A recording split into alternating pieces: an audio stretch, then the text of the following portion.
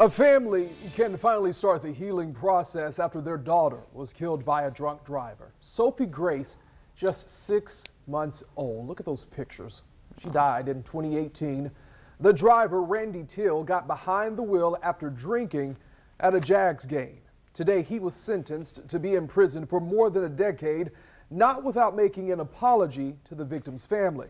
On your side's Tristan Hardy has this story from Clay County. In this Clay County courtroom, two families are hurting. On one side, the family of 6-month-old Sophie Grace is seeking justice. Judge Sherritt, I respectfully request that you sentence Mr. Randy Till to a full and maximum sentence. While on the other, Randy Till's family is asking for mercy. Forgive my son. Give him a second chance. This is the first mistake he ever made. This was the last picture taken of little Sophie. This baby right here, Sophie Grace, she's what keeps us going. On December 16, 2018, Randy Till was leaving a Jags game.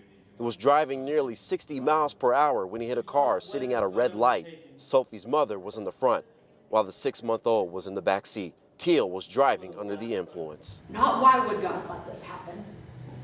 Why did Randy Till make this happen? Till was facing 28 years in prison. Instead, Judge Michael Sherritt sentenced him to 14 years.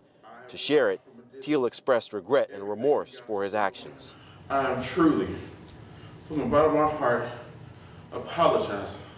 I'm sorry, I am sorry, I am sorry, I am sorry, I am sorry, I am sorry. Rebecca Friesenhan, Sophie's grandmother, believes Till's apology was heartfelt.